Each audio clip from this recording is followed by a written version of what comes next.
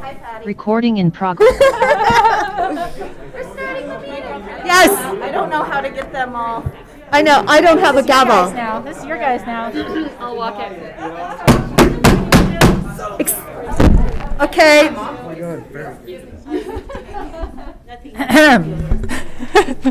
Good morning. I'd love to call the meeting to order. It's 10:02 and we have a tight agenda today. We're going to follow that agenda, aren't we, Mayor Russell? Let's begin by doing our Pledge of Allegiance. Thank you. I pledge allegiance to the flag of the United States of America and to the republic for which it stands, one nation, under God, indivisible, with liberty and justice for all. And then Sally, do you want to do we stand for your reading? Or We can sit down and take a moment for our land acknowledgement. We would like to thank the Confederated Tribes of Warm Springs for offering this land acknowledgement for us to read during our meetings. We encourage everyone watching to learn more about Indigenous people whose homelands we occupy. We would like to acknowledge that the beautiful land known as Bend, Oregon, north to the Columbia River is the original homeland of the Confederated Tribes of Warm Springs. The Confederated Tribes ceded this land in the Treaty of 1855 while retaining regular and customary hunting, fishing, and gathering rights. The Wanalama, Warm Springs, Wasco, and Northern Paiute people inhabited this area in certain seasonal times that clearly established their presence. It's also important to note that the Klamath Trail ran north through this region to the Great Celilo Falls trading grounds. This trade route expanded the impact of commerce between tribal nations. We acknowledge and thank the original stewards of this land. It is our hope that guests continue to honor and care for this land. Thank you. Thank you for that, Sally. It is amazing. It is the largest reservation in our state. And I always think about it when I drive through, because I'm a horse person, and you will see their horses having babies like in January or February, which the thoroughbred industry would do anything to figure out how that happens. But that happens in nature when you drive through the Warm Springs. So I always, it's a beautiful piece of property. So we have our agenda in front of you. It's, I'm so glad we are here today. Want to welcome every one of you. We have some really important work that we're doing. I know that they're doing the count right at this moment. And honestly, last summer, Colleen, Thomas, and I, we independently came up with 1,500 people homeless in Deschutes County. It will be interesting to see because we haven't really had a blizzard this week. So when they're doing the count, hopefully our count is going to be fairly accurate. The people that are trusting of those taking that information. I know some years people don't want to be counted, and we know that the people out making the count are people that have relationships. It's so important for vulnerable people to trust and know that we need to do something differently. I was watching someone in LA the other day on the national news, and what they said they were doing in Los Angeles is, okay, they move them off Venice Beach, but they just move them somewhere else. They never get to the root of the problem. And truly, I'm hoping that our group can get to the root of the problem. I feel like that is really what it's all about. So thank you. Sally, did you want to have any opening remarks? I will just say I'm very much looking forward to learning more about the structure that we in our broader community can put in place to move through this really difficult challenge in front of our communities. And the more we can find and identify in processes and partnerships to move forward and make sure that everyone in our community who is in our community has a place to live and can work and thrive is so important. So as I was previewing this packet, as I'm sure all of you have today, and certainly it's available on the Deschutes County website and through the City of Bend website, everyone has access to this information and can learn more about it with us as we move through this meeting today, and if they want to go back and begin to really understand the level of work that is happening in our community. Today is really talking about opportunities and partnerships, so I'm really thrilled to be here.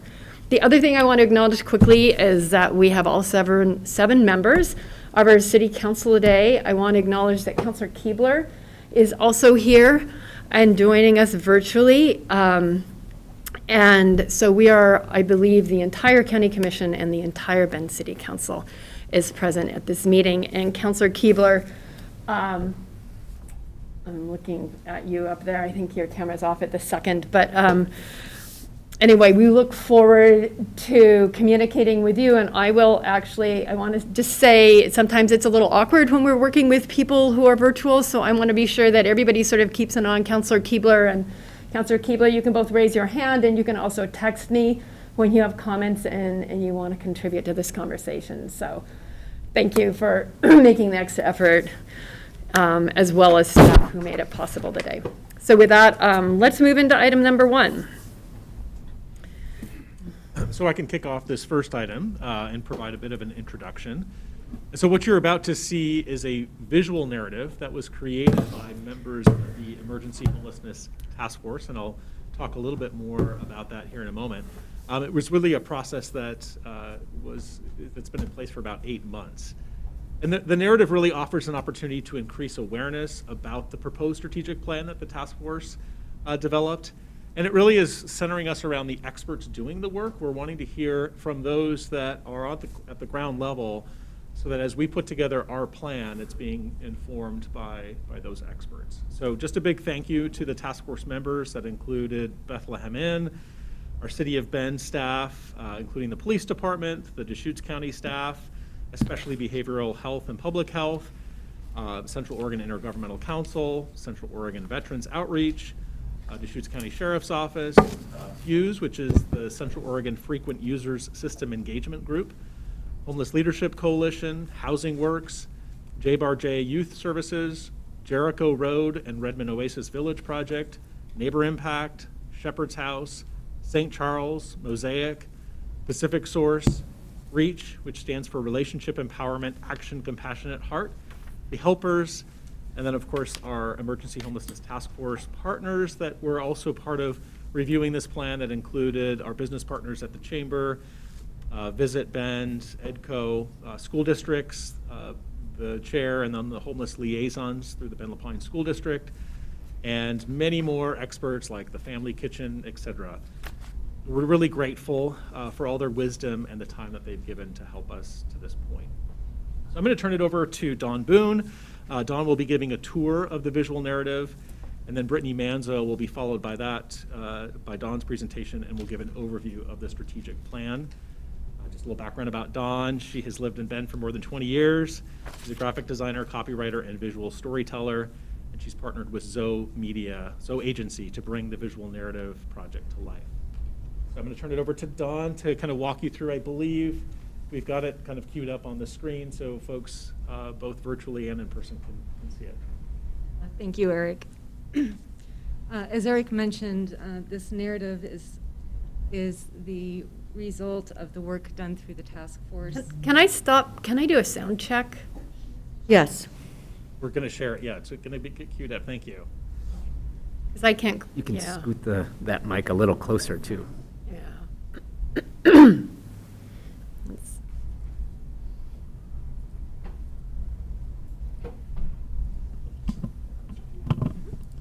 Thank you.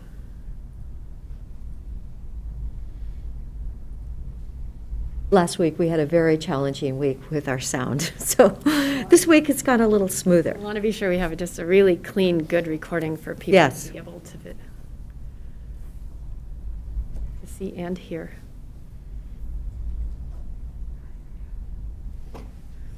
Is the sound quality good now? Bring the mic even closer. It's not close enough. It's hard to get it close with the mouse in that area. You could also put it on the other side. Yeah. Let me do this. Okay. How's this? Better? Okay, perfect.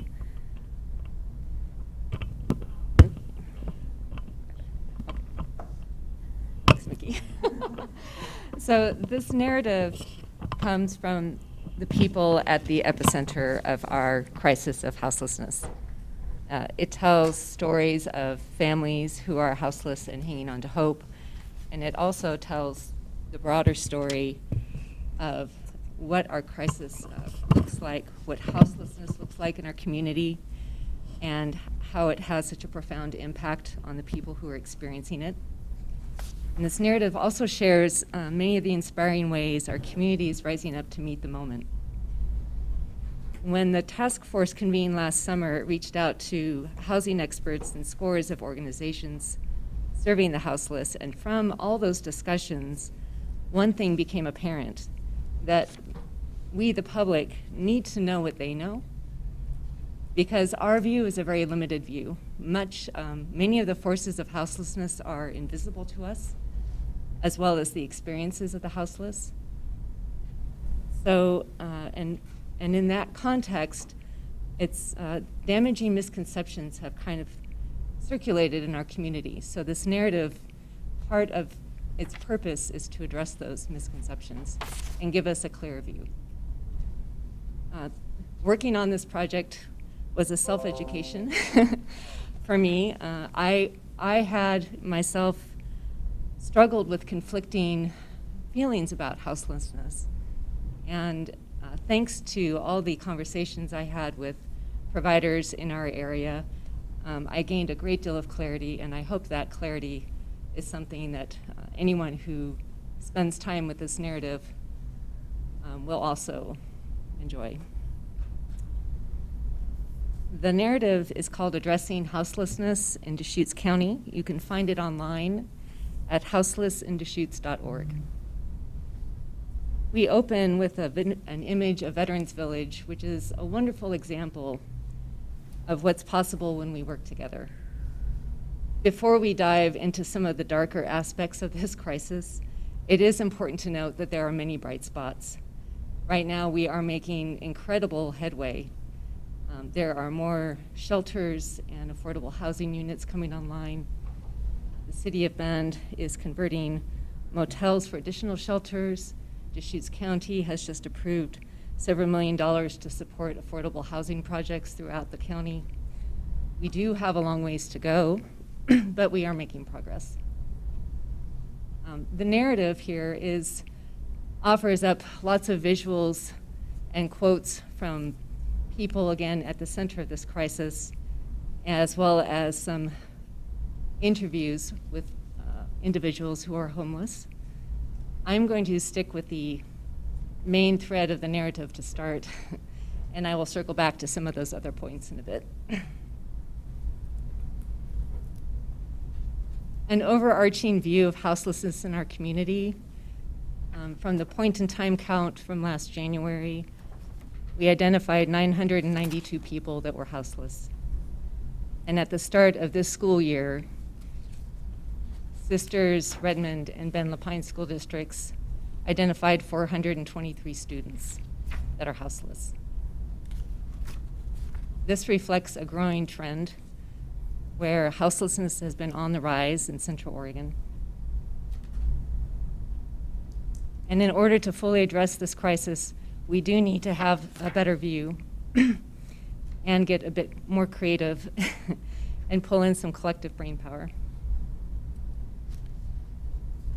We start with what we've learned, and this is really the bulk of the work from the task force, talking with dozens of providers and housing experts across the county and across the region. What drives houselessness? There is no single cause, is the short answer. There are multiple factors that often combine to tip someone into houselessness. But for our community, the primary driver is inadequate wages and costly housing. Whenever any community has those two factors in play, it is an automatic recipe for increased houselessness. Simply put, households get stretched too thin where their wages struggle to spread across all of their basic necessities. And when housing costs take up more than 30% of a household's earnings, they are at risk. Before the pandemic even hit, United Way had found more than 13,000 households in Deschutes County that were living on the edge. And when households are stretched that thin, a single event can often stretch their finances to the breaking point. This chart here tells the story from a slightly different point of view. The yellow line represents what average income households in Bend can afford for a house, whereas the red line shows what the average median home price in Bend currently is at as of November. There is a significant gap, which means many, many households are simply unable to afford a house. There are other causes of houselessness that are feeding into this crisis in our community. The pandemic, of course, created multiple stressors on families between lost wages, lost childcare.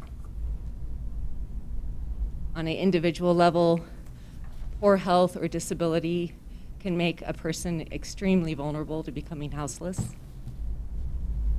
as well as a lack of family or social support.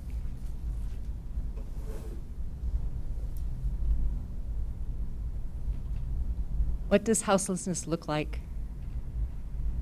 What we've seen is not the whole picture. And that is because there are actually 4 different categories of houselessness. The type of houselessness that we tend to see in our community is what we call chronic houselessness, where people have been houseless for years. And of note, Central Oregon has one of the highest rates of unsheltered houseless in the nation. So our houseless are especially visible. There are, of course, other groups. Transitional houseless often are experiencing just a brief dip in their situation, and with a short stay in an emergency shelter, they can quickly get back on their feet.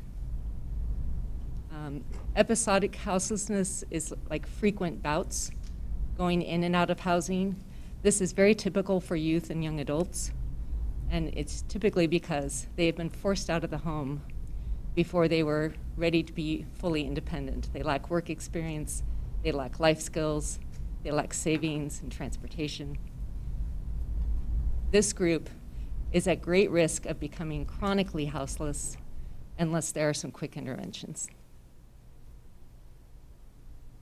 And then we have the hidden houseless.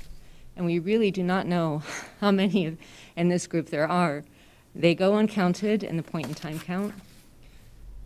Some of the children that were identified by school districts as houseless are actually part of this group, but this reflects families that are doubled up under one roof. This reflects young adults who are couch surfing. Their housing situation is highly unstable because they have no long-term guarantee they can continue living where they are.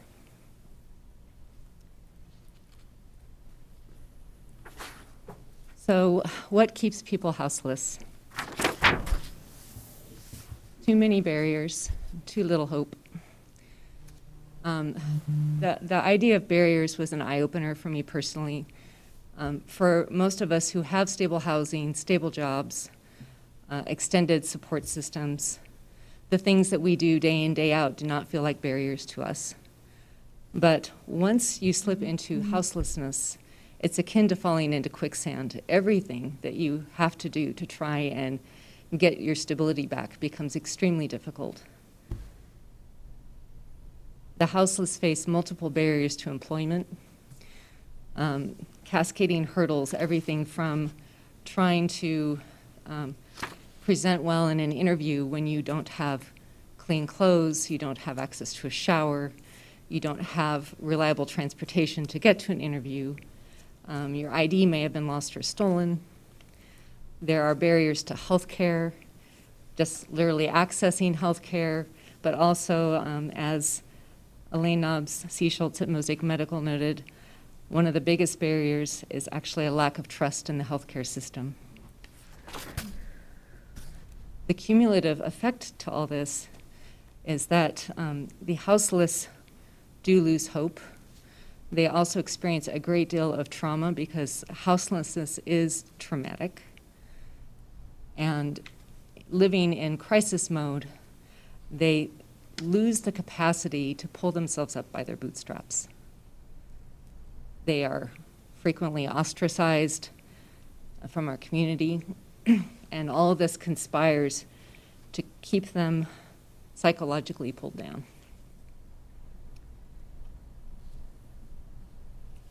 So for all the people who were engaged in the task force and interviewed for this narrative, they were asked, what kinds of challenges do you see? What is holding us back from making real progress on this crisis? And the task force identified 66 groups in our region who are serving the houseless or working on housing. That is an impressive amount of community willpower to work on this. And they're everything from fan advocates in the schools, informal Facebook groups, faith-based groups, nonprofits, shelters, city government. And so here are some of the challenges. One, there's no regional strategy. If we take the analogy of all of our groups as an orchestra, we lack a conductor. And the individual groups are not really positioned or designed in such a way to provide regional strategy for everyone else. Because of that, we also have a lot of gaps and overlap. The providers in our region have been working extremely hard, and as the crisis has intensified, their workload has intensified. But there is, again, a kind of a lack of coordination. There are definitely partnerships. They do partner quite frequently, but there is kind of that overarching, a lack of overarching direction. And again, going back to the orchestra analogy, it's like we have a lot of violins and maybe a bass, but very few cellos or violas. Our region is very strong with shelter and food, but lacks some of the other resources that we need as a whole to transition someone from houselessness back into stable housing. The third challenge is there's not enough funding. Many of the entities who serve the houseless use a coordinated entry system, which is a wonderful way to interview and identify someone and determine the level of need and the level of risk and vulnerability and rank them in terms of resources that they should get to quickly transition them back into housing. But after doing that exercise, there are no resources to give. One provider I interviewed said it's like we're fighting over scraps. So there really needs to be, funding tends to also kind of peak and valley, and what's needed is stable funding where they can build out programs and provide resources. The fourth challenge, there is not enough affordable housing. We've already seen that from our earlier graph. That graph basically reflects in Bend a deficit of 5,000 homes in the right price range for a lot of our average families and households to afford a house. And right now we are, as Lynn McConnell stated from the City of Bend, we're facing a math problem where the only way affordable housing can be built is through a combination of different types of funding, programs, subsidies. The market simply is not able to allow affordable housing to be built on its own. And the last challenge is there's not enough permanent supportive housing. I had not encountered this term before, but it's just like it sounds. For chronically unhoused individuals who are using services the most heavily, emergency room visits, hospital stays, requests for law enforcement, giving them permanent supportive housing, which is long-term affordable housing wrapped with support services, saves money, eases the strain on our community resources, and has been a proven model. But unfortunately, Central Oregon lags behind national averages in terms of the number of supportive housing units that we are able to provide. Right now, we have a need of more than 200 vulnerable, disabled individuals who need housing like this, and we have less than 30 units. So a solution is within reach. Bringing together all of these different entities in our region, identifying the challenges, they have arrived at some solutions which are going to be in the strategic plan that Brittany shares with you in a few minutes. But before we can fully embrace solutions, we need to have a full grounding of the reality that the solutions are based in. And that means we also have to reckon with some of the misconceptions that have been circulating in our community. I'm going to scroll back to the top here.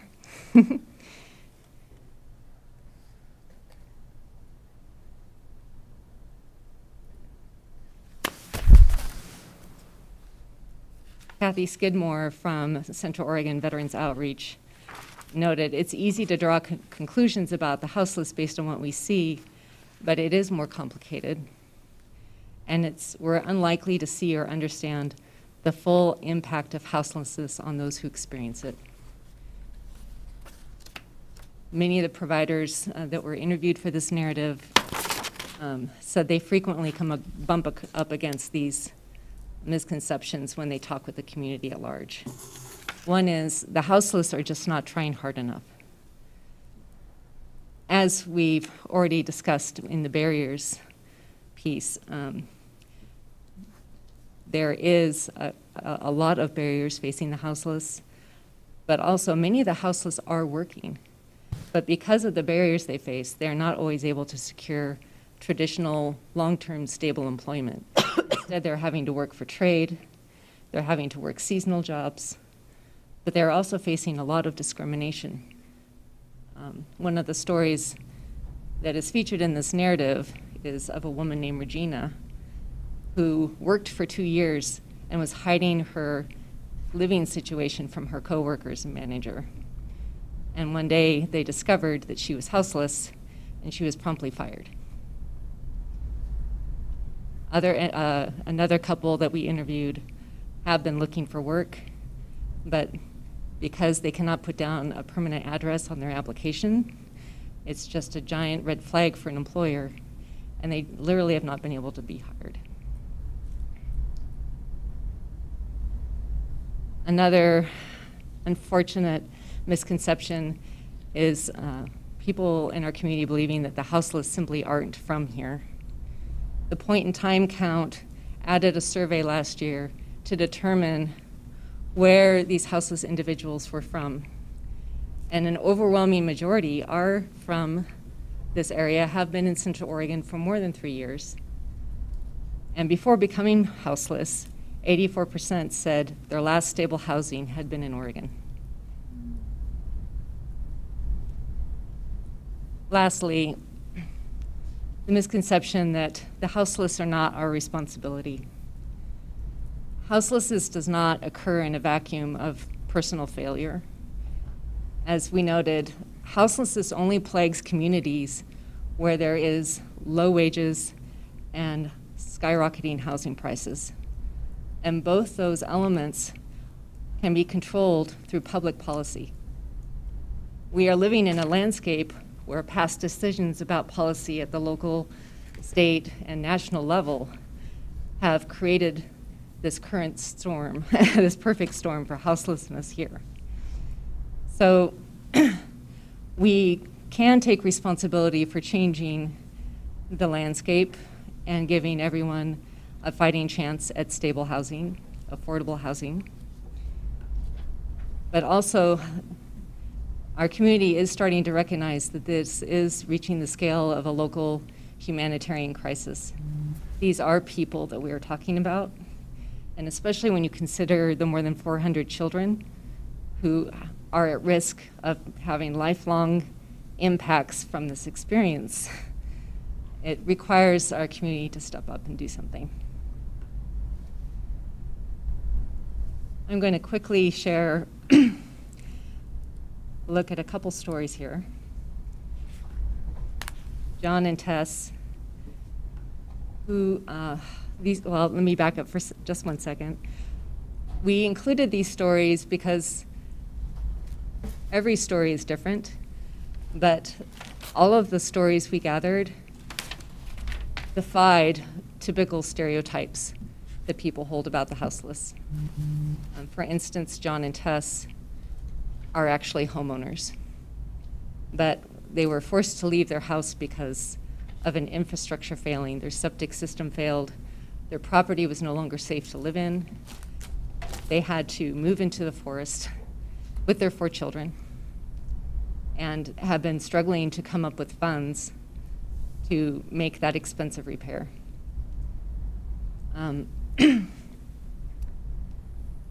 They've experienced a lot of the typical unfortunate scenarios that the houseless face. Their first camper burned down. They lost their children's birth certificates.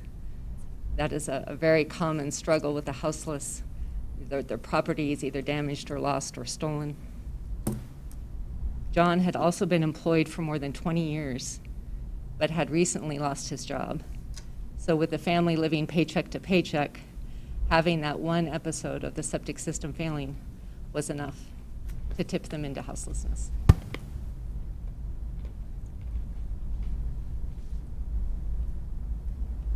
We also have a story of Sierra, who's finishing up her last semester in high school, who was forced out of the home and had experienced a very difficult home environment filled with domestic abuse or domestic violence, sexual abuse, and was lucky to find transitional housing with a loft run by J.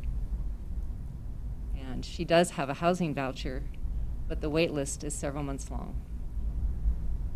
She is keenly aware of what's at stake if she loses her current housing situation.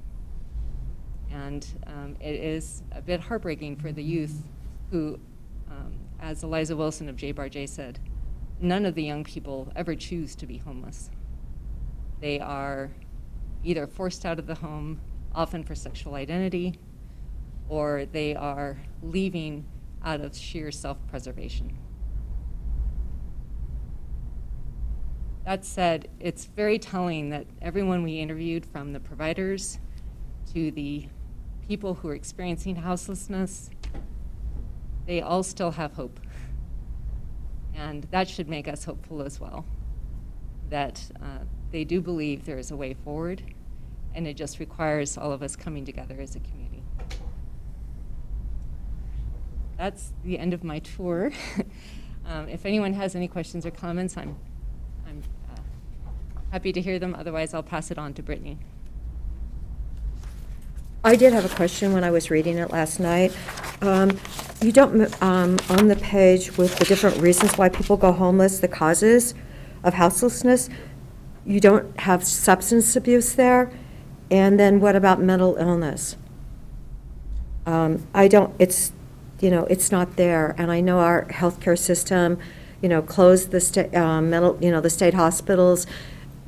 Unfortunately, Pendleton, the state hospital there, was closed in 2014.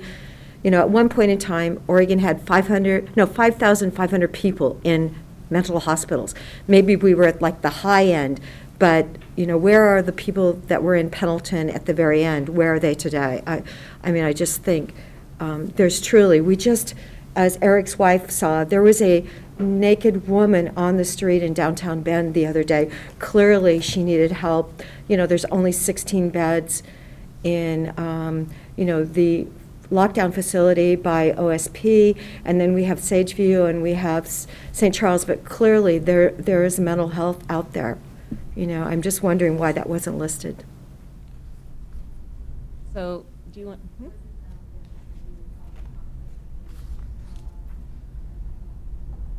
Yeah. So, in speaking with Colleen Thomas at Deschutes County Behavioral Health, Their teams are serving a large percentage of the houseless in our area, and only 30% of their 30% of the houseless in our area are requiring mental health services. There is, though, an issue of mental health. One of the stories we included in our narrative of Regina, her houselessness was initially triggered by her addiction issues, her substance abuse issues, and she was a young woman. But tellingly, she has been trying for many years since to improve her situation, but once she became houseless and chronically houseless, it's been extremely difficult for her to get back out. And her 2 daughters have lived most of their childhood houseless with her. And I just would like to note that, I mean, health issues and disability are listed as causes, and so I think, you could obviously include mental health within that, that category. And also there are plenty of people experiencing addiction, struggling with addiction or mental health issues who are housed. So I think that, really focusing in on the housing cost and wage was very enlightening for me in this report, of really focusing in on what are those root causes in our community. And Colleen Thomas is available if we would like for her to respond to any questions as well. Oh, I think Councilor Perkins had a question. great. It's not a question, it's a gush. I just want to say thank you, Dawn, so much for putting this together, and thank you, Mickey, and to all the people on the task force that contributed to this incredible resource for our community. I think it's going to be a really, really valuable thing that we look back on in the future, and that is really going to change sort of how we view houselessness. So thank you very much. You're very welcome. So is Colleen available to make a comment then? Sure. Colleen?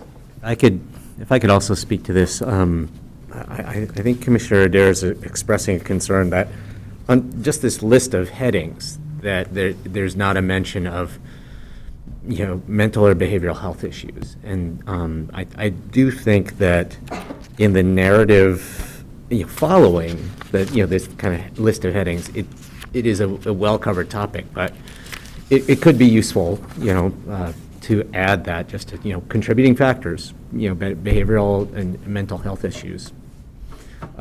Just Yeah, to I do explicitly have lay that that out. and I'm happy to add it later on. I do recall watching the commissioners meeting one time where Colleen was in front of you and presenting the data with regards to how many of the houseless population here in Central Oregon are registered with behavioral health. And of those, I believe it was I think Commissioner Adair, you and Colleen were estimating there was 1,500 this summer. We were last summer. And then she was saying something about maybe 1,000 are registered with behavioral health. And of those 1,000, 30% are substance abuse, homeless community members. So I could definitely add that as well, for sure. Okay. Well, I would just, because, I knew so many people that they reached 19 and then they had a psychotic break.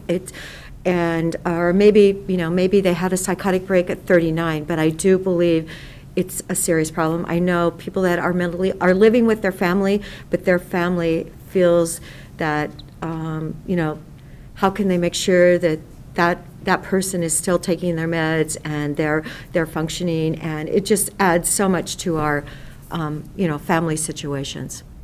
So I just think it's important to bring it in there, and thank you, Commissioner Chang, for it. Thank you.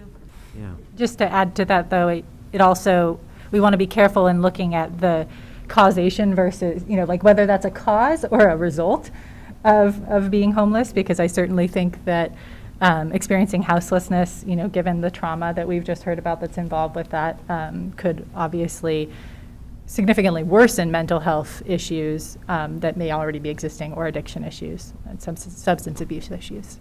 Yeah, that's why I would, looking at these categories that we have, contributing factors seems like a good place, because it could, could be causal, could be in effect, could be something that perpetuates homelessness, like it keeps you homeless, one of the barriers that then keeps you from getting out of homelessness.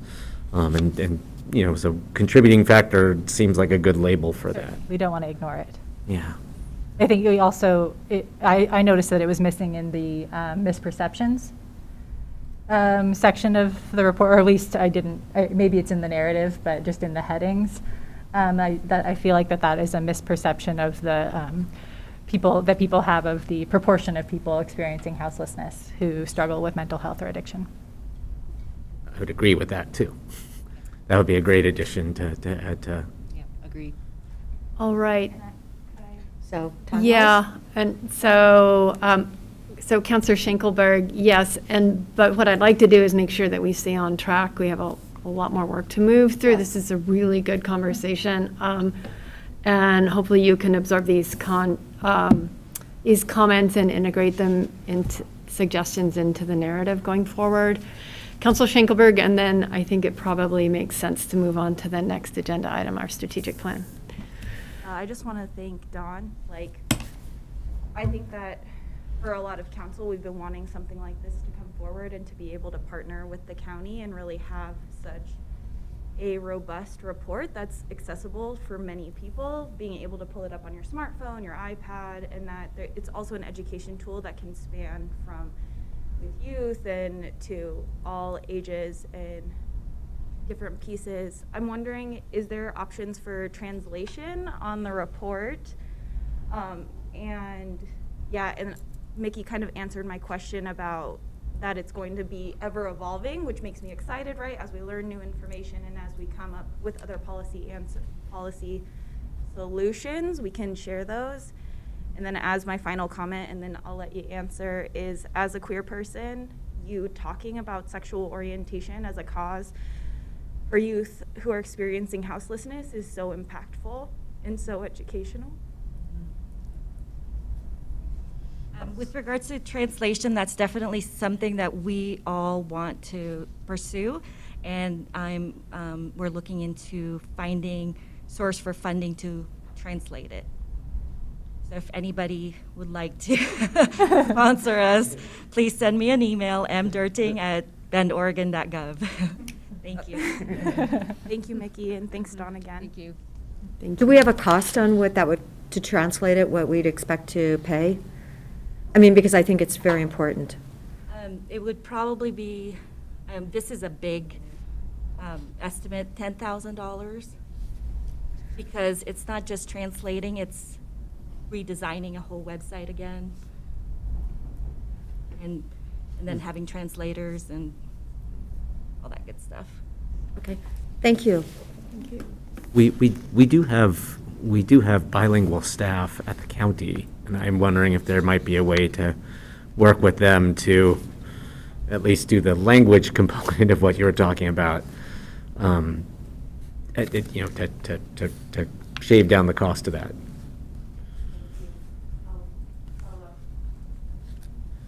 All right, are we ready to move on? Seeing head lads? Okay. We are. Just introduce Brittany Manzo, who will take Dawn's place and provide an overview of the strategic plan. So just a little background, Brittany, you might have remember her from previous joint meetings. She's a policy strategist and independent consultant. She previously served at the Federal U.S. Interagency Council on Homelessness and was the agency's policy advisor. In that role, she supported the development of Home Together, which are part of the federal strategic plan to prevent and end homelessness. Brittany has also served as the Director of Public Policy at the National Innovation Service, supporting states and communities around the country in dismantling harmful systems and going toward equity. So the past 6 months, really I think it's now been 8 months, Brittany has been supporting the Emergency Homelessness Task Force in developing the strategic plan in front of you. Welcome, Brittany. Thank you. Thank you so much, Eric. I'm so glad to be with you all in person today. I'm here to offer, as Eric said, an overview of the strategic plan and get your feedback. It is a working draft, and hopefully get your green light to keep moving forward with getting more reviews, feedback, input on the strategic plan so that the collaborative office can hit the ground running.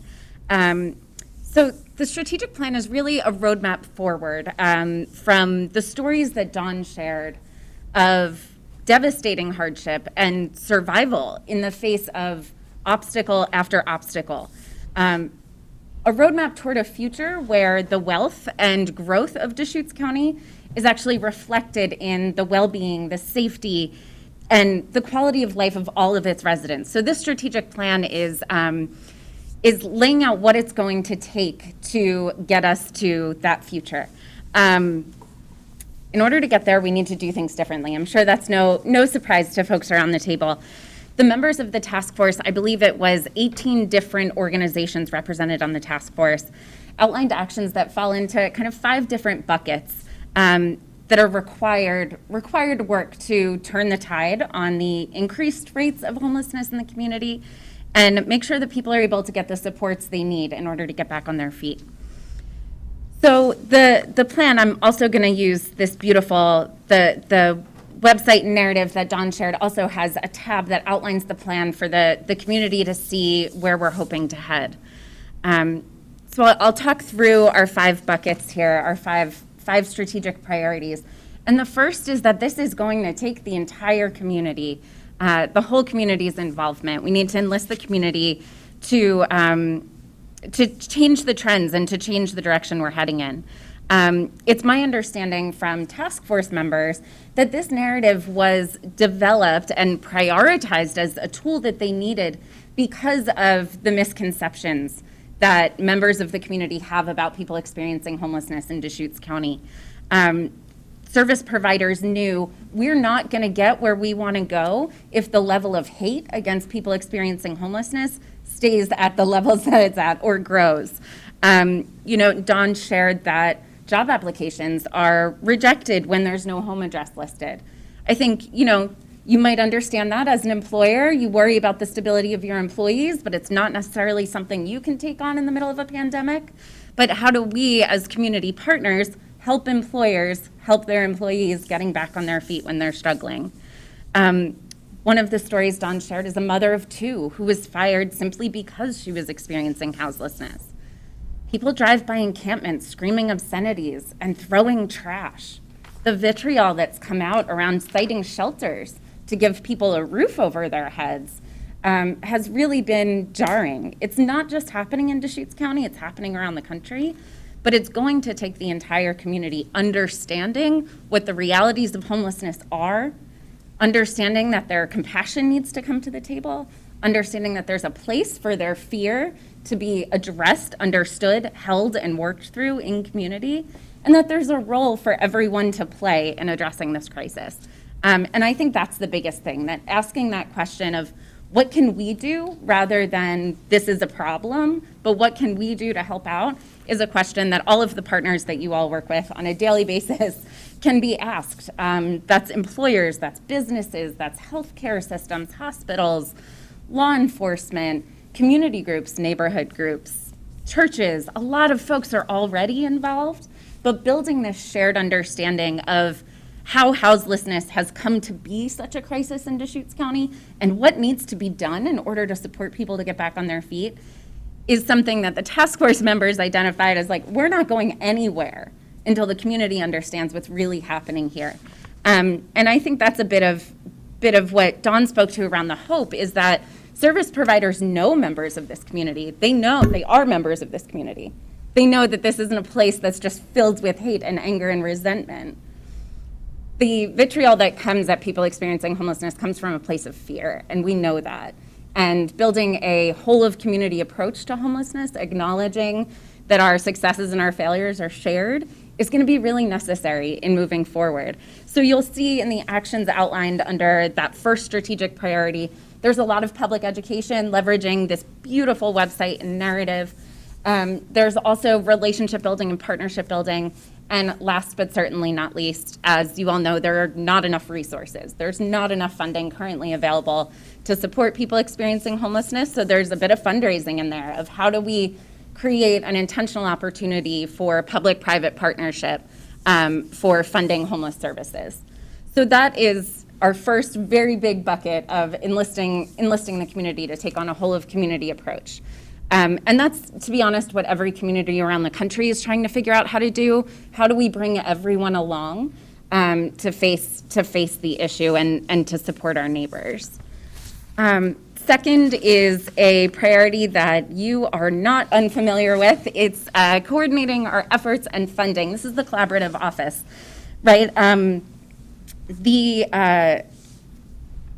Dawn shared earlier that there's no regional strategic leadership in place right now to guide the path forward, to show people what we're working toward and how. Service providers, a lot of service providers in the region were set up by grassroots community groups, and their missions are evolving based on community needs, but one provider can't take it all on.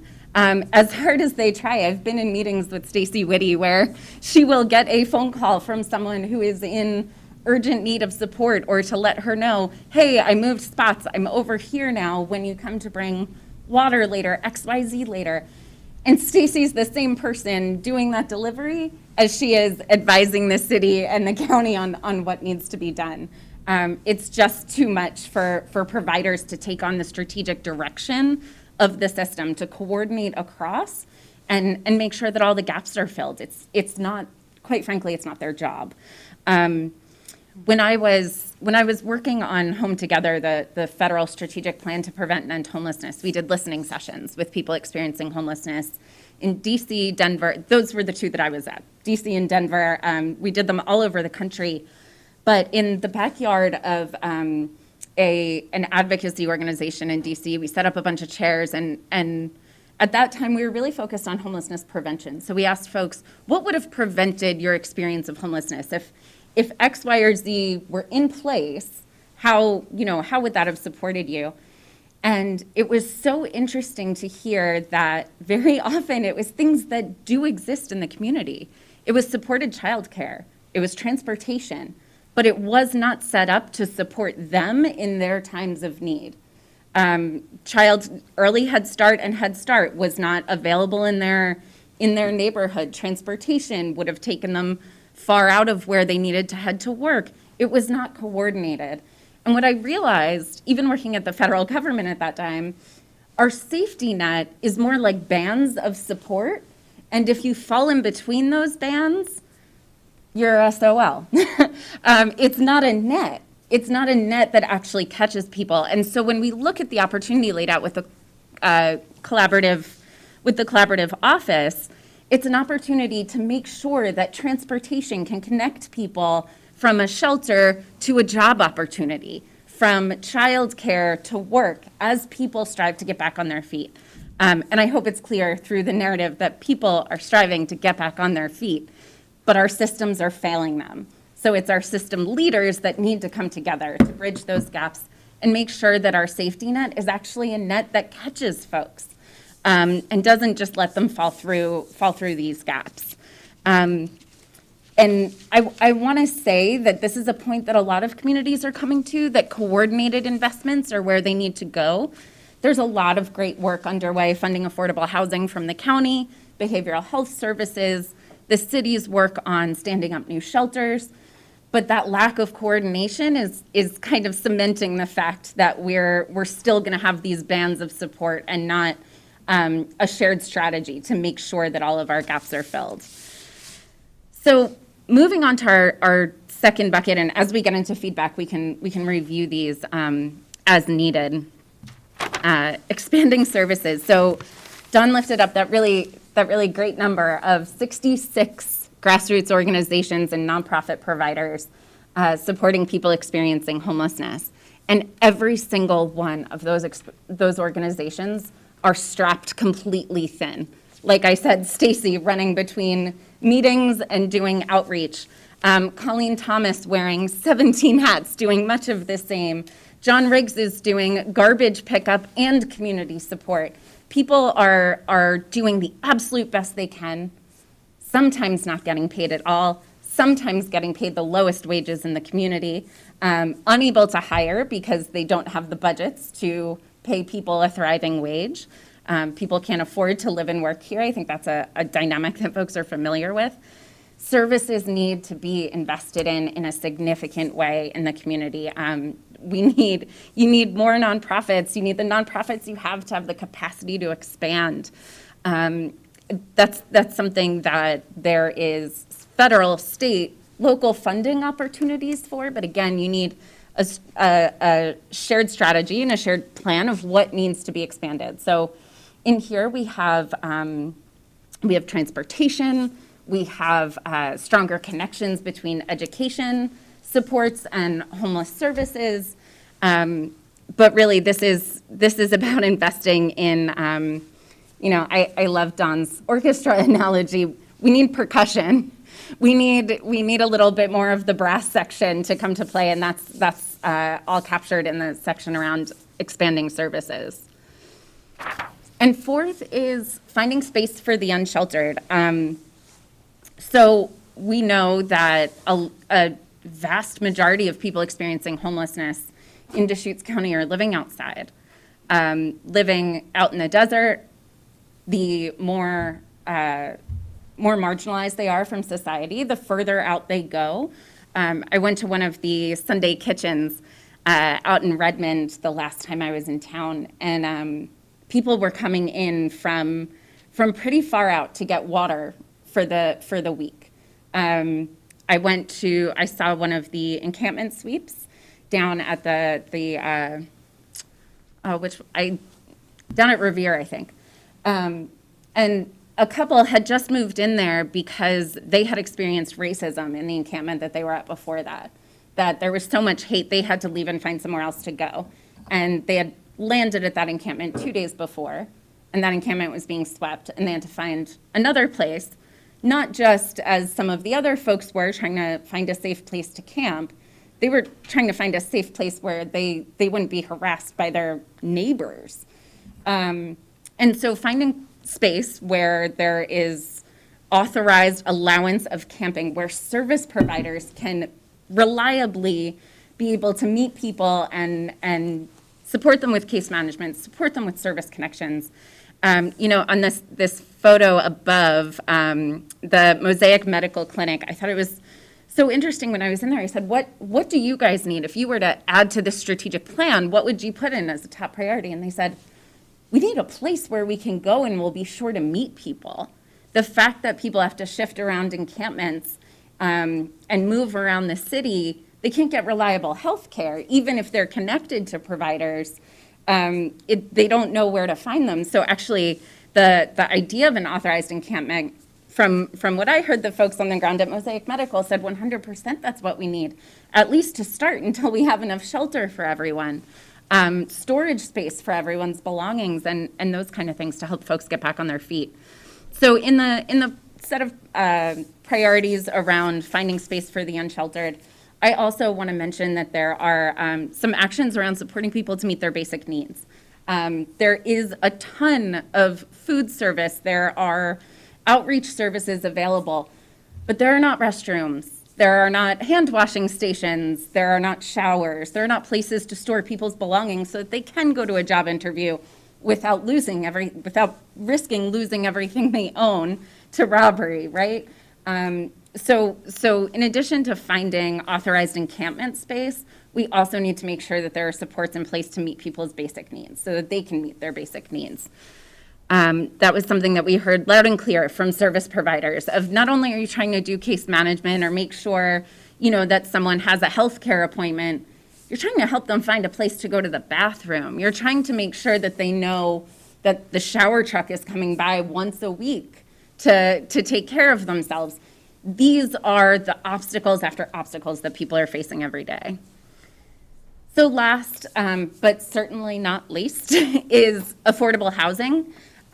Deeply affordable housing is devastatingly rare in this country, and it is up to local communities to decide to put what it takes on the line to finance affordable housing at 0 to 30% of the average median income.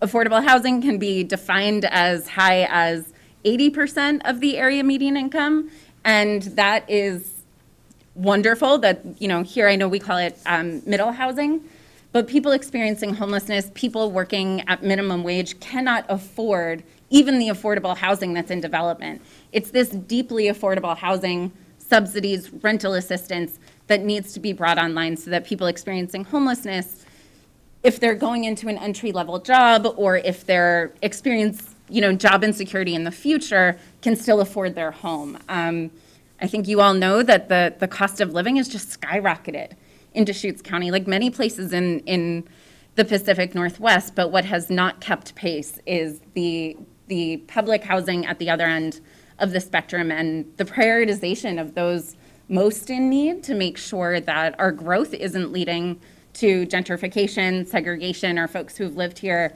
for generations being pushed out. So there needs to be, with this last bucket of work, it's about planning for deeply affordable housing. That's not the kind of thing that you can just set up in a year. It requires planning, it requires building. So from the perspective of this strategic plan, it's how do we get all of our ducks in a row to be building toward a place where in 10 years, people can afford to be a barista at a local coffee shop and pay their rent in this community, right? But that's going to take work starting now. So that is the 5 buckets of the strategic plan. We also have some milestones that are laid out here. I don't need to go through each of them, but I just want to say that I found it really powerful to hear from emergency task force members that they believe these milestones are possible in this community if we put our minds to it. That in 5 years, no young people or elderly adults will be living outside unsheltered, that there will be shelter for all of the young people right now that are couch surfing, sleeping outside, in between places, as well as elderly adults who are at really high risk. Prevention and diversion milestones are really important too, so that we make sure that these rates of homelessness don't just keep increasing, that when someone first starts to experience housing insecurity, we have supports in place to help them through. In some communities, that's done with close partnerships with utility providers. It's actually a pretty big red flag when someone starts to fall behind on utilities. That means that they may be on their path to housing insecurity. They're making difficult choices between food, rent, utilities. Utilities is the first to go. Second, rent eats first, as they say. So utilities are often, those partners can really help us build strong prevention systems. So I found the milestones to be really powerful because it's a way to make sure that we're on track to the beautiful vision that folks outlined for the future. So that is an overview of the strategic plan. Like I said, would love to get folks' feedback and maybe even a green light to keep working on this for the collaborative office to hit the ground running. I think it's really important if we do the collaborative office, if that legislation does go through, if we are further ahead and we actually have savings, we can put it into what we need to do. So that's, I think, a really, I'm so glad we are here today talking about it. To quote Eric Tobiasen, who was the key man behind Veterans, the Veterans Village, collaborative work will help streamline the process of housing our homeless community through. So anyway, thank you for that. And are there questions?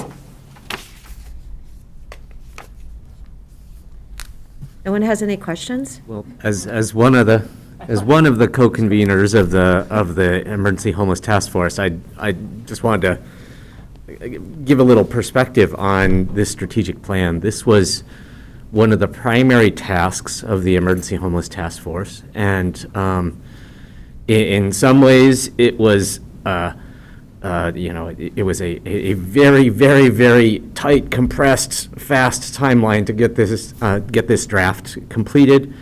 And in some ways, it was also very slow. I mean, there was a lot of people who wanted to see this, wanted to see a complete draft yesterday and 2 yesterdays ago and months ago.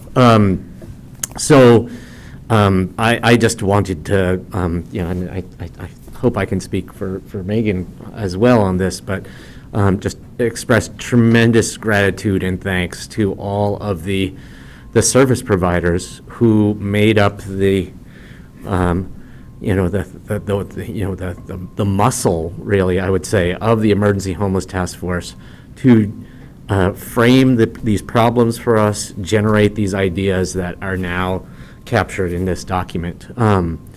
I would also say that, I still do see it as a draft. And so there have been a number of questions about, well, is this done? And, what do you do with it now? And if we move forward with the Collaborative Response Office legislative concept, we have actually the option of taking this draft and, polishing it a little bit more and saying we're done, and then moving forward with implementation of some of the important things in this plan. But I'd also say to people who are concerned about, how quickly this was developed, how, whether they haven't had a chance to look at it in depth yet or not, that we also have, if we proceed with the Collaborative Office, Response Office concept, we also have the option of making this okay, this is a rough draft. And we can go back and work it a lot more as needed to get it to the place we need to, so that it can act as our deliverable for that initiative and for that piece of legislation. So there are a lot of ways that we can use this what I think is excellent work at this point as either a very complete platform for what's next, or as a lot of good raw material for us to refine and continue to work on. I Mayor- see Councilor Yeah, I was just gonna say, Keebler's. yeah. Thank you. Oh, Okay. It's hard to see behind us. and, yeah, thank you for that. And Counselor Keebler, I know you're having some connection issues, so you're probably on the phone. And, yeah, if you could go ahead, please. Yeah, sorry I can't turn my camera on. My connection's quite bad where I'm at. But I wanted to echo a lot of what Commissioner Chang said, and especially I'm so pleased to see that this plan came from and was rooted in feedback from service providers and people who have been doing this work in our community for years and years. And Brittany's point about, getting, because I'm also very glad to see specific milestones and measurable results, and having those come from our service providers is great, because they really have a good sense what is achievable and what are the goals we should be setting as we go step by step in working on this issue. So I think I definitely am all behind a green light to keep working on this and keep moving it forward. I think we've made incredible progress with this plan as far as getting to that coordination that our service providers are asking for to help fill those gaps and start to build capacity that we need.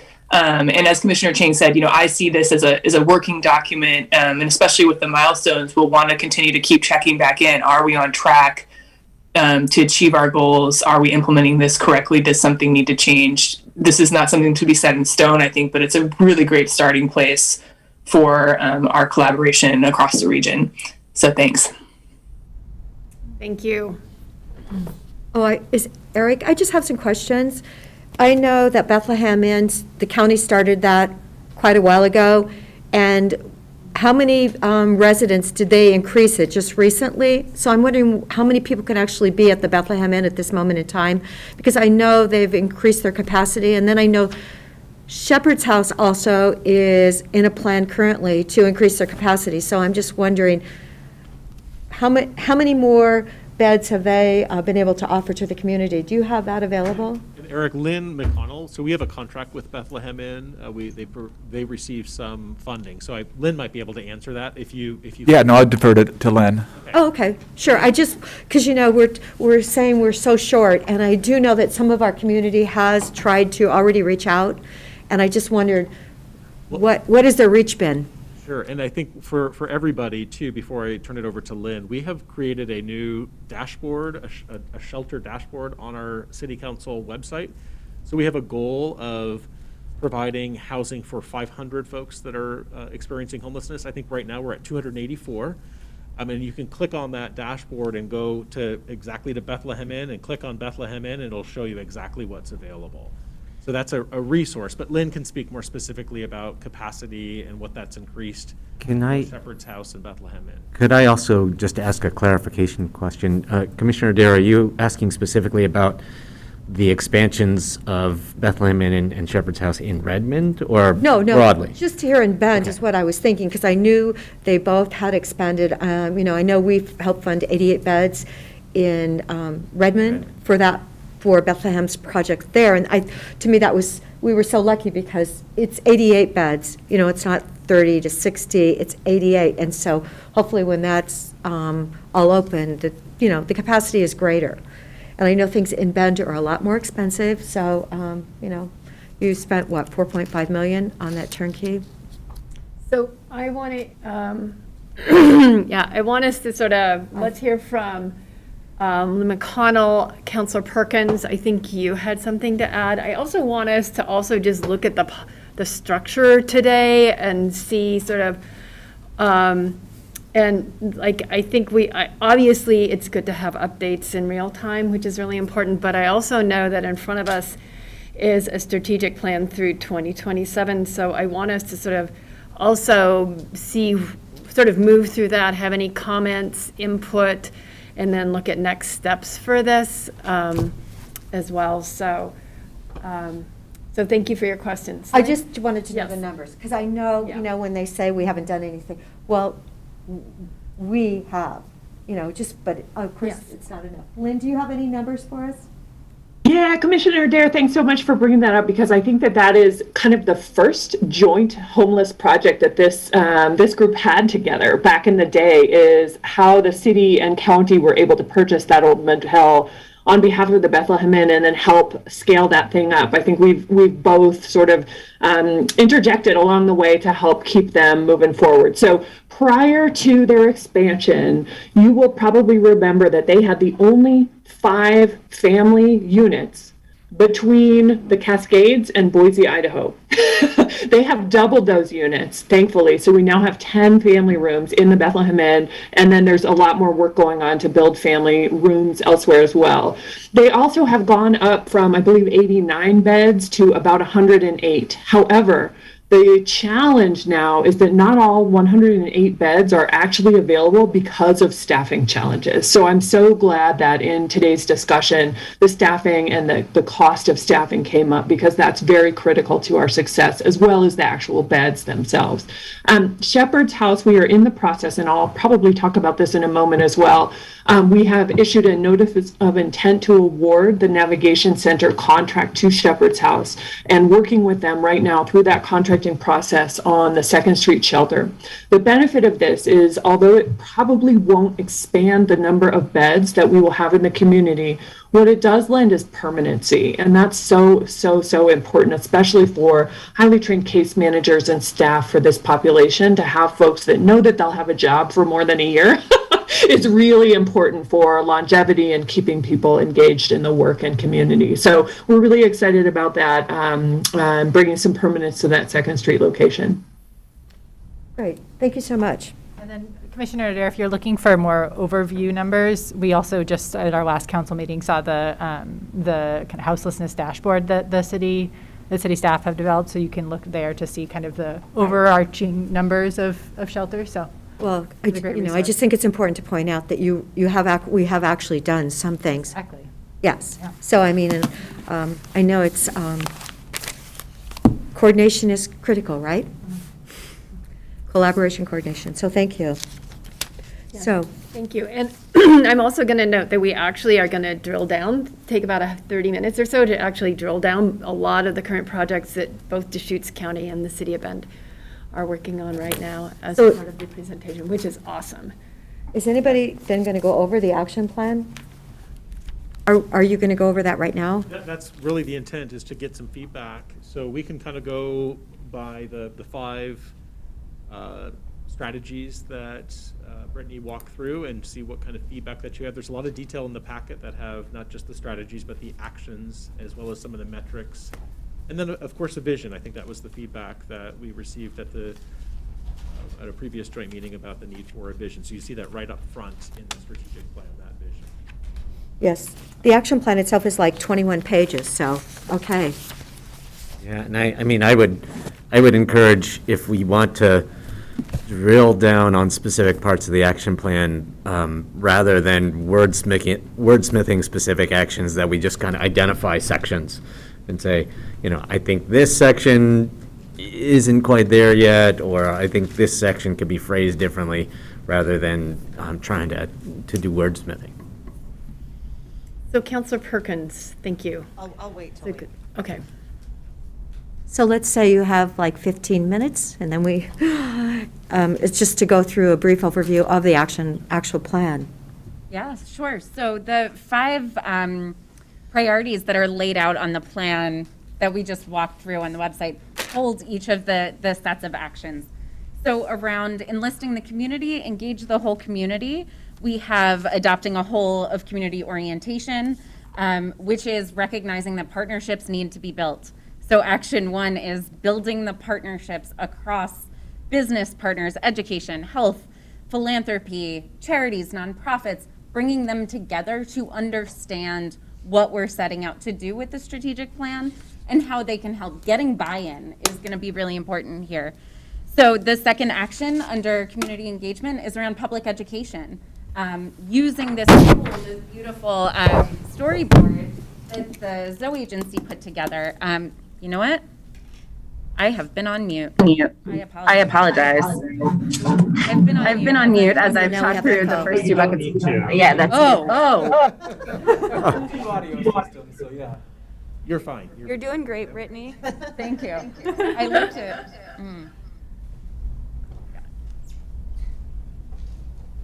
Just make sure the mic is close enough and you're all good. There we go. We good now? Okay. I'm sorry. I saw myself on mute and panicked, which was not helpful for anyone. Where was I? Public education, the tool that Zoe agency put together, making sure that the public truly understands the economics of growth in Deschutes County and what it has meant for certain residents, some residents of the county, what poverty looks like. 6.5% of residents of Deschutes County are either living at or below the poverty level or not earning enough to be able to live here. 6.5%, that's that 13,000 number from the United Way that Don cited earlier. So public education about what the realities are, that the growth has been beautiful and it has had a cost on actual human lives, and we haven't been responding to that at the level needed. So public education is really outlined in detail about how you can undertake such a campaign. There's media work to be done. There is leadership of people with lived experience of homelessness in becoming a part or being positioned as leaders in this conversation. It's harmful to spend so much time talking about people instead of talking with people. And so this public education this action is really focused on the resources that are needed to tell a trauma-informed story and make sure that the public is on the same page, that we're having a real conversation about houselessness in the community. So the third action is around an advisory group. As I was saying, the leadership of people with lived experience is a proven best practice around the country, that people who are experiencing homelessness are the ones who know what they need in order to get back on their feet. Too often there are too many layers between people expressing to service providers what they need, service providers not being able to offer that, and elected officials and leaders not being able to hear all the way down to understand what do people really need? What should we really be prioritizing? So here, this came up in action planning in December, and I thought it was a beautiful idea that the collaborative office be supporting an advisory group of people experiencing homelessness to be able to support policymakers and leaders in navigating and moving the strategic plan forward. And last is the community fund that I mentioned, bringing together a public-private partnership. Something that I was a bit surprised by, to be frank, coming into Deschutes County, is that there's not a lot of philanthropy at the table. And I know that there is interest in the business community, so making sure that that's an intentionally designed public-private partnership where service providers can actually get flexible funding to increase wages, to expand services as needed, not being on these, shoestring irregular budgets. So that's the whole of community approach. Do folks have questions about this section that we want to get into at all? We actually have 21 groups in Deschutes County that give out free food. 21. I mean, so I believe our community is incredibly generous. You know, when you say that, you know, and then I actually heard yesterday from someone who said there was like a hazmat out in the Forest Service because homeless people, that's what they're doing, and that's what our community calls us about and says, you know, so, you know, there's two sides to this story. Absolutely. And I don't want to ignore that side when there's hazmat waste out in the Forest Service. Absolutely. When I was speaking of philanthropy, I meant specifically foundations investing side by side with the government. It's in most cities that are grappling with increases of homelessness, they've had private partners stand up alongside them to fund what government can't fund. Government can often not be as flexible as it needs to be. And so that public-private partnership piece is just an important one to keep in mind, that it's not necessarily about the volunteerism, which is beautiful to look across. I know in the narrative they talk about Family Kitchen has a volunteer list 400 people long. And still, though, there are folks living out in the desert who actually can't make it into the places where they are serving food. That's where shared strategy comes in. That's where we can get an overall view of what is happening, where there are gaps, and where we can target resources to bridge those gaps. Any other questions around the community engagement? I do want to acknowledge someone did go to Shepherd's, not Shepherd's House, but Veterans Village, and wrote a check for $100,000. So there are some. I know that cost over $1 million. The county definitely contributed, so did the city, but there was a lot of private businesses that stepped in there too. So, you know, I do believe that project is really a shining star here, and I'm hoping that we can do more projects like that. Brittany, could I? I don't think it is on. This maybe I should have asked of Dawn, but here I am. What about misconceptions about crime and homelessness? In my understanding, there's a real myth that homeless folks are committing, you know, are very dangerous and are committing crimes, when in fact, you know, the crimes that are committing are crimes against property. They're pretty petty thefts. Is that included in this work? And am I right about that? Is it included in our work someplace, in the website someplace? Yeah, I don't know that. I don't think the data is on the website, and that may be something to work with the Bend Police Department and the Sheriff's Office on. But it's certainly something that I've seen in other communities where rates of survival crime may be high, things like trespassing, even trespassing to use a restroom, to use a porta potty. Electricity. For example. Charge cell phones, I've learned. Exactly. Yeah. And those are crimes. They do have a price for the person paying that electric bill. Right. But how do we acknowledge that those are survival crimes? And, you know, working with the Sheriff's Office and Police Department, unfortunately, a simple way to get the data is how many of the folks that you're arresting have home addresses. That's in folks. I live in Seattle and down on 3rd Avenue, which is a really difficult hotspot for drug use and violent crime. There was a misconception that people experiencing homelessness were fueling all of that. Right. And all we had to do was ask police officers, the folks you're arresting for dealing, do they have home addresses? And they do.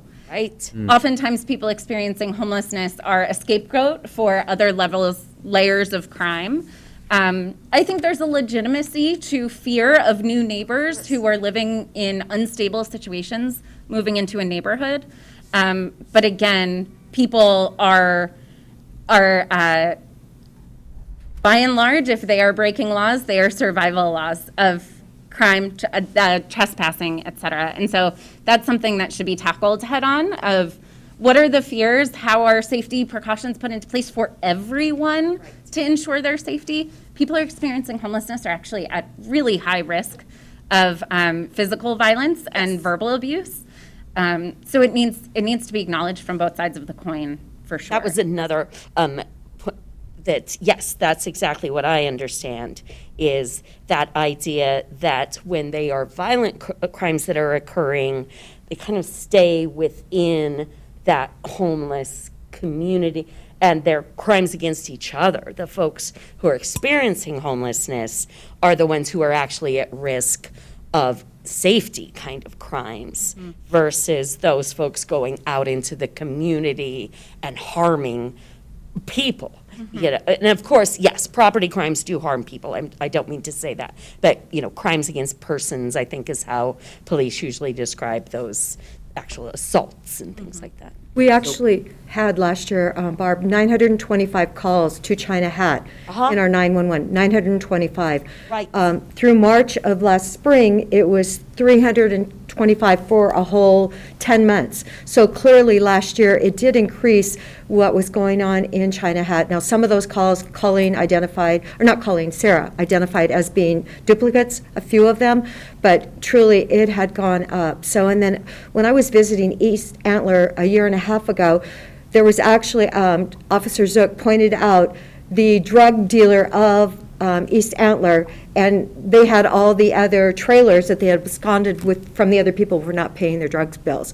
But that person is still like sitting there, So anyway, there's that side of the story. Right, Patty, and I think that's, heaven help us, honestly, try and on one hand saying, we can save money here because we can save money in 911 calls, that if we can help these folks and get them into housing, we can actually reduce the number of survival crimes, is that what you describe them as? While at the same time reassuring folks that, these crimes that are occurring now, the savings that we can occur is not in assaults. It's not, homeless people going out into the community and committing assaults or, heaven forbid, murders or something. They're going out into the community, they're stealing gasoline, they're stealing electricity, they're stealing recyclables. That's happened in my own neighborhood, just to be able to turn, and again, survival crimes, these are things people are doing just to be able to try and survive. So yes, Patty, this is a complicated thing we're trying to help people understand. So the need for clear information that Councilor Campbell is identifying is the reason why strategic priority number 1 is engage the whole community, and the second item on that list is about getting good information out. And maybe as if we're thinking of this as a living document, maybe we actually insert something between 1 and 11 that specifically focuses on helping people understand what crime means in the homeless, in the community of people experiencing homelessness, or both, all of those things that there's what crimes are people actually committing, what crimes are being committed against them, what kind of impacts does that have on our public safety system, all of those things would be, that seems like a great piece of the public information package. Thank you. Thanks. So thanks for the question, Barb. And I think Councilor Schenkelberg has something to add. Thanks, Barb. It's almost like not having housing isn't a crime. Almost like people not having structures and food is not, like, I understand why we're kind of getting in the weeds and splitting hairs a little bit on how we have this conversation with the public, and like people not having homes is not someone, they don't need to go to prison because they don't have a home. It's like, it's this huge fault of the systemic issue that's been perpetuated for hundreds of years. And so I think that when we're having these conversations, of course, like survival and like people need these things and all of that is true. And like, they are not criminals. Right. They're not people who are, going to be stuck in they shouldn't, I don't know how to actually say that statement, but it's not illegal. It's not illegal. And I think that when we have these conversations, sometimes it can end up perpetuating this thought that it is, and it is not. That's right. No, that's an excellent point. Being homeless is not a crime. Being homeless does not make you a criminal. And some of these folks are being forced into a position of committing occasionally some property crimes just to try and survive. So Brittany, I'm going to turn this back to you. We have about 20 minutes left to summarize our projects, and then we have sort of 10 minutes left for a wrap up. Let's take a pause here for a second. We have a really strong, deeply informed strategic plan in front of us. We've heard a lot of comments and questions and some input. There's a lot of detail on this plan. What do you need from us today, and is there a setup then? What have you envisioned in terms of ways to continue this conversation? Is there anything, and maybe you want to do this sort of in the wrap up, but is there anything that you staff and people who've worked on this plan need specifically right now from this group while we're all sitting together?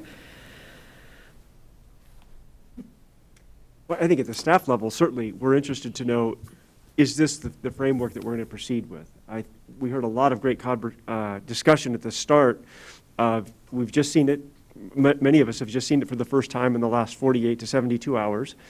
I think Commissioner Chang mentioned there's a lot of really good raw material, but of course it's beyond, it's really organized very well under the strategic plan. So I think the real key is, as we look at all our elected officials, is this a foundation that we can begin to work with going forward? And of course, we know the next steps then will be, which we'll talk about here shortly, will be the legislative session, and then likely meeting again in March to begin creating a joint management agreement and things of that nature.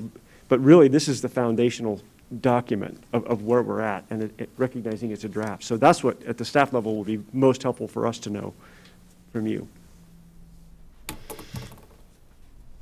Yes. Council, yes. And I just wanted to, following on what Nick said, I just want to, mention again, the meat of this strategic plan, all of these action items came out of a flurry of action planning, work group, sub-work group, meetings over a week. And I believe that everyone was, it was open and everyone was invited to participate in those, but it was happened very quickly. It was very, it came up very quickly, so like not a whole lot of notice, and it was a really compressed timeline for all of those meetings. So, like, I don't want to presume that all of the commissioners and councilors had a chance to provide all of the input that they wanted to provide during that week. So I would couch my support for for this strategic plan in that way. I think that there is a tremendous amount of valuable insight and perspective and vision from a whole slew of amazing service providers in our community in here. But if there are electeds who are not, haven't fully internalized this yet and absorbed it, then that is a reasonable thing to feel at this time. But it would be really helpful to just get an understanding of, if there are sections, there's 5 strategic priority areas. If there's one of those that's a real concern, it would be great to kind of home in and know that that's a concern for future work. So I think maybe the question is, are we as a group generally supportive of the overall structure that we're seeing here, knowing that there's still a lot of detail work to go forward? So maybe if we could go around and start with you, Chair Adair, and just, are you generally, right, without sort of dropping down into all the details, which we know we still probably deserve to go through since this is a fresh document, are you Right. generally supportive of this? Yes, generally supportive. It is 21 pages, and there's a lot of detail there. And I would like to have a little more time to actually follow through with some things. But yes, generally, definitely supportive. I do feel that having, our joint office really get to the root of the problem, as I call it, truly to the root, not just moving people from one site to the other. And, you think about it, and I think it's important. So there's definitely a need, but yet I want to respect the people that are on the other side that are saying, please, please be very careful where you locate things. Councilor Goodman Campbell? Yes, I'm supportive. Thank you. A couple Commissioner thoughts. Yeah, really good discussion today. So one of the things I see here is, it takes a long time to get to this spot, and it's going to take time to get out of it. We don't want it to get worse. We want it to get better. Referring to people that have opportunities for housing. There's one of the concepts could be economic refugee, referring to somebody that's worked, for many years, and now they're in this bad spot. Think about that. People have probably some people have taken time and energy to have a career, variable housing opportunities over the years, and now there's just not a place to land later in life. So there's just all these scenarios out there is what I'm referring to. When I think of small business, that's the scenario of somebody losing their job because they found out they were homeless. That doesn't even register in my head. Not that it didn't happen, but it seems like any employer is going to want to help support that person. So let's reach out and welcome anybody that's employed in a small business. If a small business owner has somebody that's struggling, that's the opportunity to rally around and help stabilize that person. So as I say, it's hard for me to even digest that scenario that was presented. Maybe it happened, but man, that's not the future. That can't be what we're doing. One of the things I think of that is a really tricky scenario here that I don't know we're talking about. What's the right function of density for cities in the state of Oregon? And I'm referring to our state land use system. We have X amount of people that are homeless, looking transitional housing. We have people living in the forested lands. The responsibility of a city is to try to reduce the impacts. But I'm just thinking, what is a metric? It'd be interesting to maybe think about a metric. The density of people per, square mile or city block or whatever. The Second Street redevelopment. What kind of density is there? And we've got community development people know these numbers, but there may be different ways to look at a document like this. So as I say, it's being acknowledged as a draft today. It's a strategic plan that's been just put out. I'm still digesting what, some of this. Some of the words in the mindset maybe going into this is different for different people. So, it's a starting point. I don't know what else to say. So sounds like you're generally supportive and there's work to be done. We are in this together and we're going to have to do something positive in the future, no matter what. Thank you.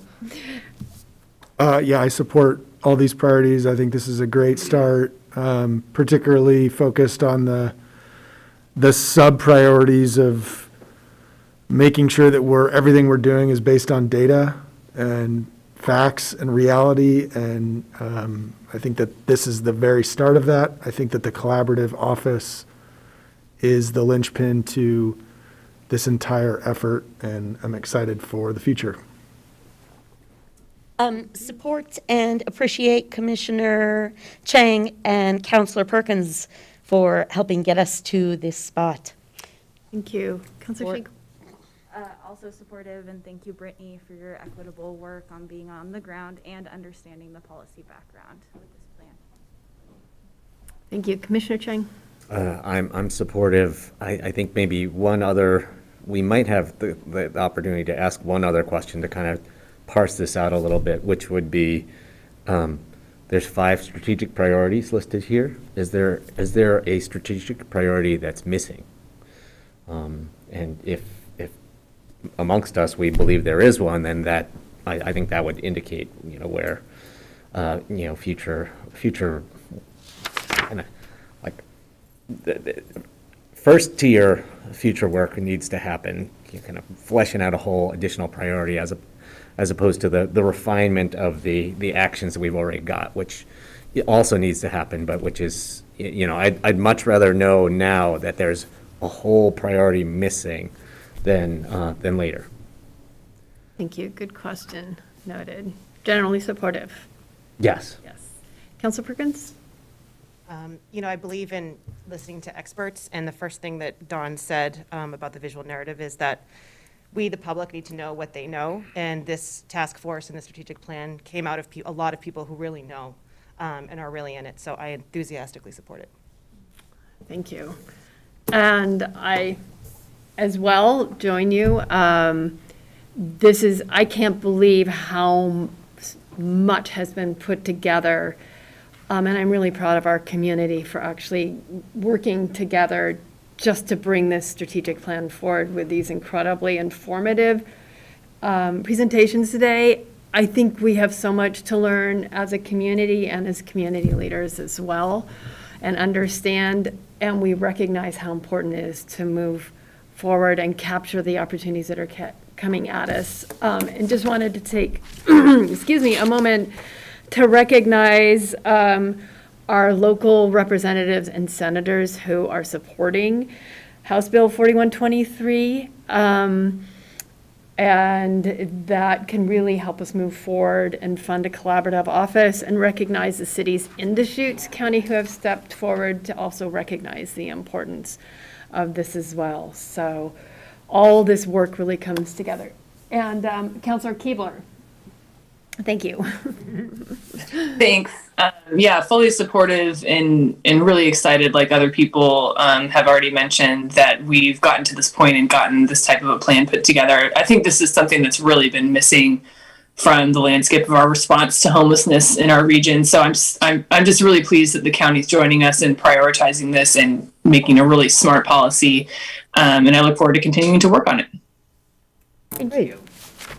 So we're almost on time, aren't we? We're almost on time. So projects. Yeah, we will be quick, and I'm going to just hand out a piece of paper that summarizes projects and ask Lynn McConnell, our housing director, thank you, to walk through this just in about 5 minutes or so. Some of this is just a repeat. We want to, again, thank the county commission for your approval of the $1.5 million of ARPA funds that we solidified a few weeks ago. That's helping to advance these projects. You know, and I think this is also an example of type of work a collaborative office would be doing. We've got a head start. We've got a plan. We've got things that are in the works. So I know that all of us are not just sitting on our hands waiting for all this to come together. We're just actively working on many different fronts.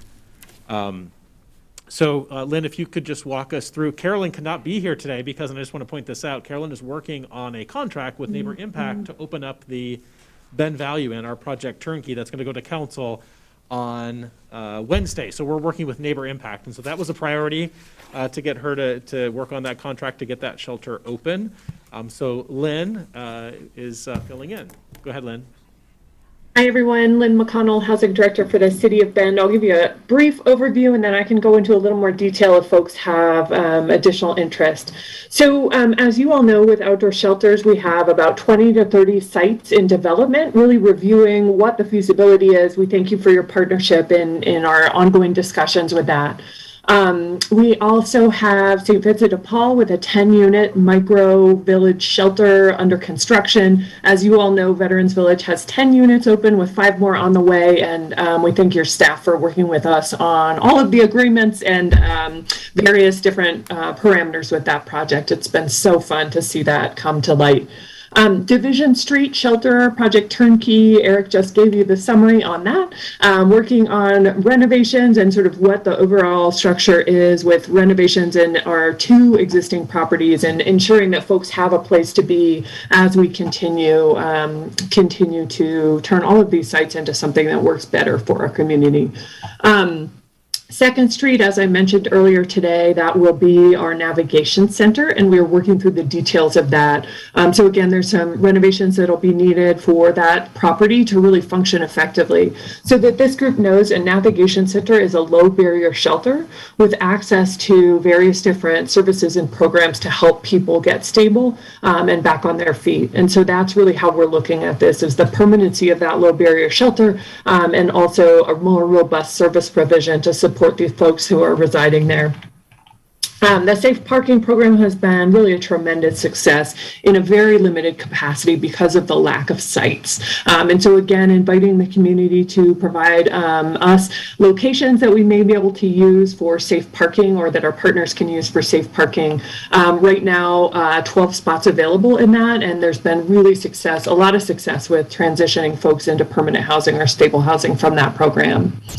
The notes that I am looking at still sort of indicated there might be an announcement soon, and you all have heard that. That is that the city is negotiating for the purchase of the Rainbow Motel on Franklin Avenue. And again, that sort of adds to what I'm calling our ecosystem to support our residents. So as we continue to develop out each of the 3 structures that we hope to own, ensuring that folks have a place to stay overnight, people who are residing in any of those locations right now, and ensuring that service provision is carried on throughout our renovations and moving things around with the 3 sites.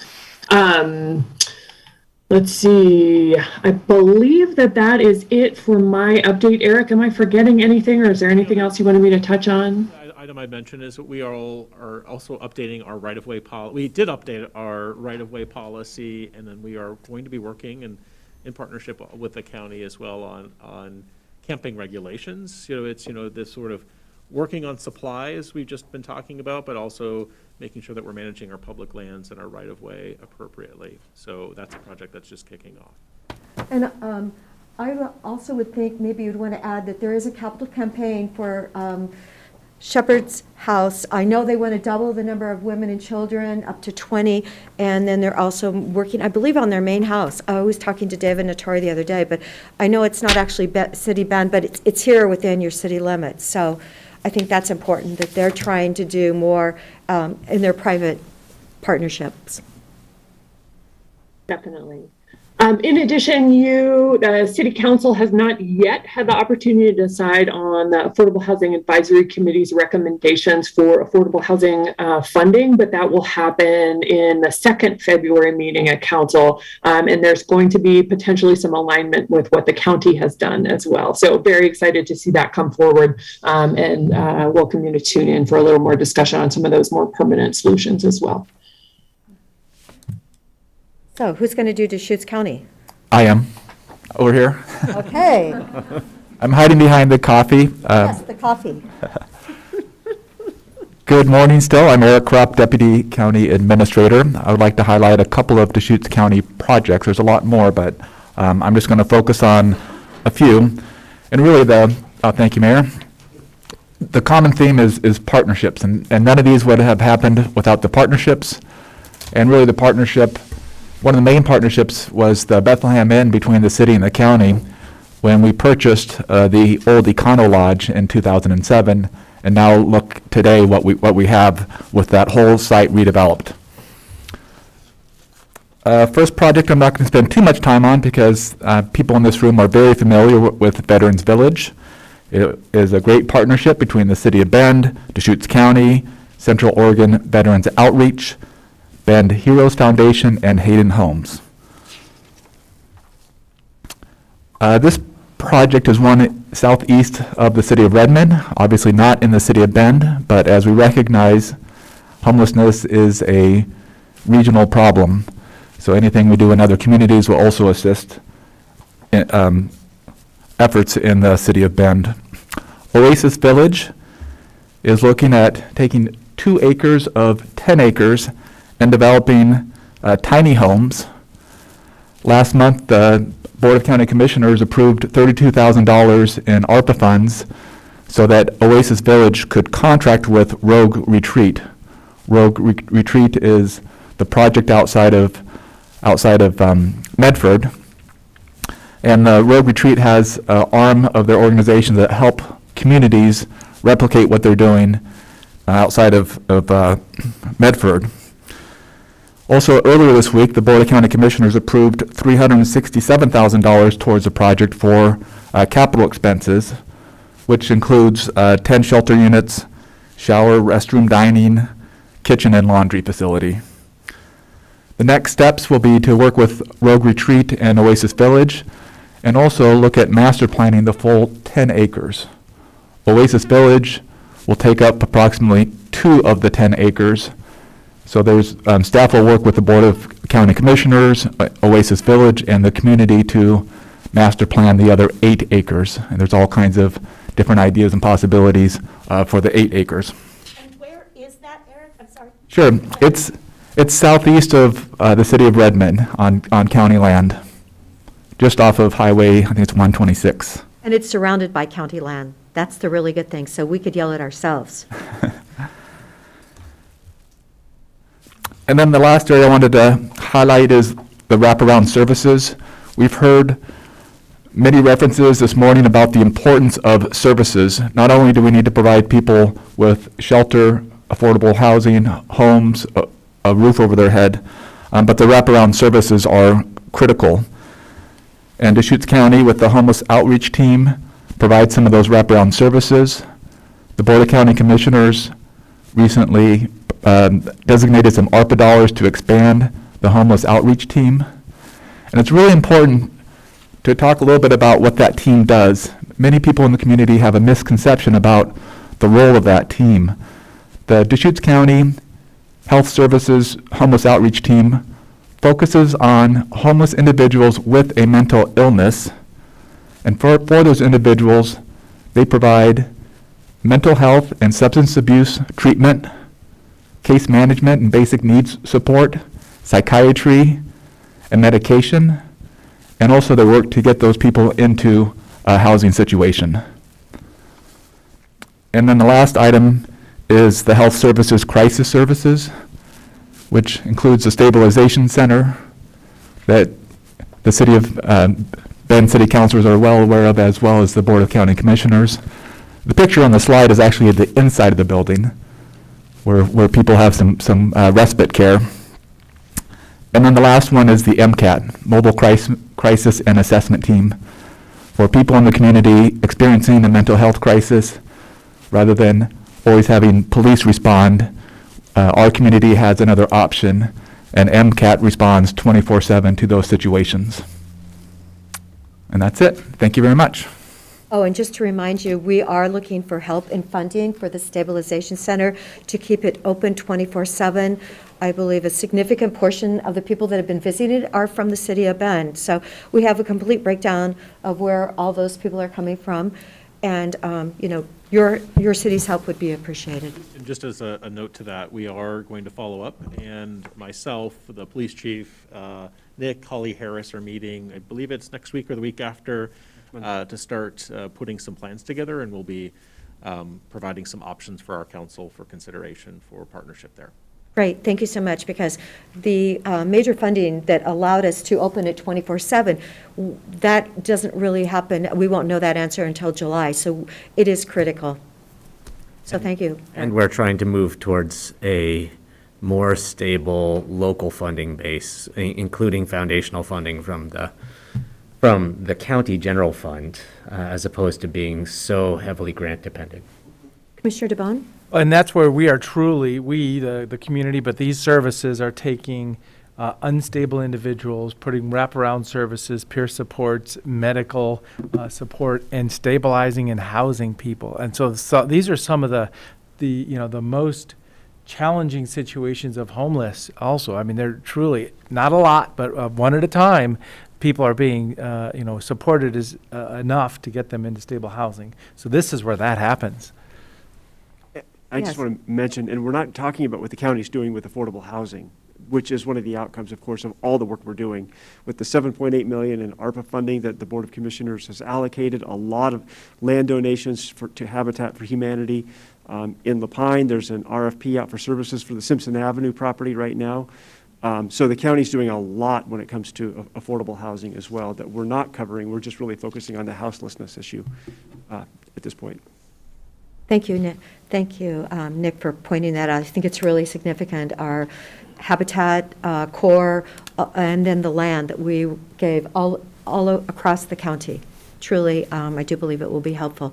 It's so much better if you can actually have a mortgage. It's better for your family. Any other comments? Well, one of the keys, thank you, Mayor, is we do have a letter of support. I haven't yet shared it with the Board of Commissioners. I just received it, I think it was yesterday. I'll present it to the board on Monday under other items. But it's a letter of support for House Bill 4123 with all of the cities that have signed on or will sign on in the region with all of our logos. I'll send that to you today, and we can discuss it under other items. But it really communicates our collective support for House Bill 4123, especially with hearings scheduled in very short order.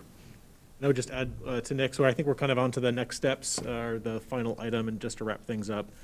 As Nick and I have talked about, I think we want to track that legislation fairly closely, and we should know the outcome of that by the end of February, early March, and we anticipate another joint meeting in March once we know the outcome, and then if we are successful, to begin outlining and continue to take some feedback on the strategic plan. As mentioned today, I think this is just the beginning, so as you digest it and have information to share and feedback to give, that that can be done through our individual bodies, and then maybe bring us back together in March to share any additional feedback and the outcome of the legislative efforts, and then potentially moving forward towards an intergovernmental agreement or joint management agreement, whatever the mechanism is to keep us going.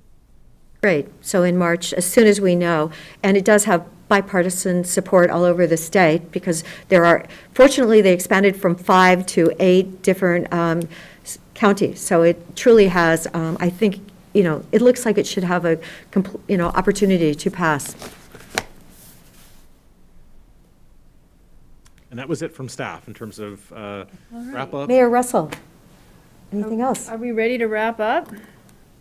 You want to just go around the table quickly for final comments? We've had a lot to talk. We've had a lot of opportunities to chat. So I'm saying no. We can actually end on time. So I'm just going to take a moment to really thank all the community members who have contributed in many different ways to taking care of our greater community, contributing specifically to all the content in this report, and to the openness that I experienced in this room today in working with all of you, my colleagues, our colleagues, and our commitment to really moving forward together.